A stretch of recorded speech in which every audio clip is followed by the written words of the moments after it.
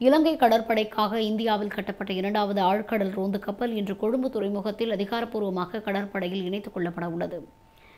B624 தொடர் இலக்கமிடப்பட்டுள்ள இந்த போர்க்கப்பலுக்கு SLNX சிந்தூரால என்று பெயரிடப்பட்டுள்ளது.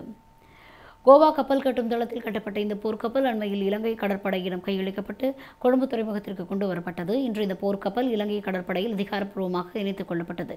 இந்த நிகழ்வில் இந்திய கடற்படையின் துணை தளபதி வைஸ் அட்மிரல் அஜித் குமார் சிறப்பு விருந்தினராக கலந்து கொண்டார்.